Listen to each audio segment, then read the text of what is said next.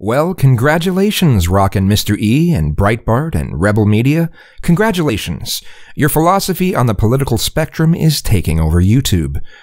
But back in reality, where we have the real political compass, where the bottom is anarchy and the top is totalitarianism, people on this platform who used to be on the left are now on the right while claiming they're actually on the left because they believe in things that some, I repeat, some Republicans actually believe in now that they never did before, like gay marriage and universal health care.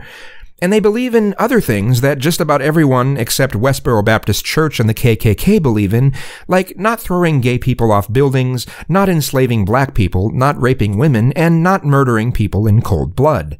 These people will defend fundamentalist religious Republicans as if those Republicans are actually just slightly misguided left-wingers.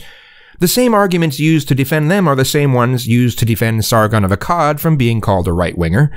The same arguments used to defend Dave Rubin from being called a right-winger.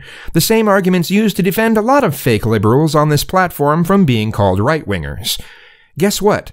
Having even a teeny-tiny little-bitty minuscule amount of journalistic integrity and not constantly cramming religion down people's throats doesn't make you a left-winger.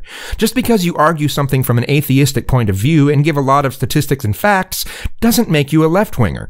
I mean, thanks for the compliment towards the left, but none of those things make people like Sargon or Dave left-wingers. If you want to go around acting like you're so enlightened because you firmly believe that you've swallowed the red pill and now you use the political philosophy of Rockin' Mr. E and Breitbart and Rebel Media, fine, but don't try to convince others of your lunacy. You see, most of the reasonable left-wingers have already left this platform or they stopped making political videos altogether.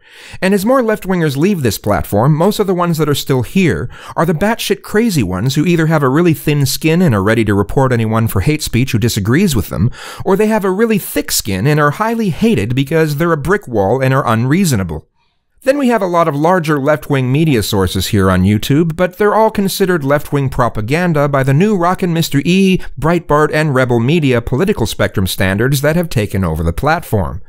So some of the few channels that are on the left that remain reasonable are ones like The David Pakman Show and Secular Talk, but guess what? Even those channels are considered SJW channels by some of these lunatics who want to redefine what politics are.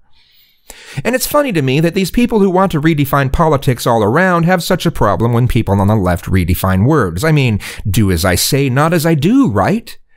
So you want to redefine the left to mean totalitarian.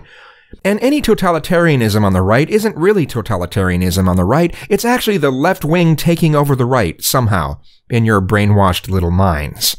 Because, you know, the political compass is a lie, unless it's an Islamic country, and now suddenly the political compass is valid again. This means that anything on the left leads to totalitarianism, and anything on the right leads to freedom, again, in your brainwashed little minds.